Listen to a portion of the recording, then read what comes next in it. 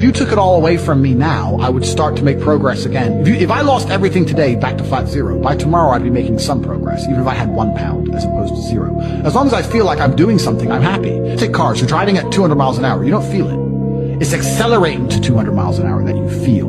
You don't feel once you're doing the speed, you feel the acceleration. It's the acceleration that's exciting. You have to be broke to appreciate being rich. You need that. So anyone who's sitting there going, oh, I want money, good.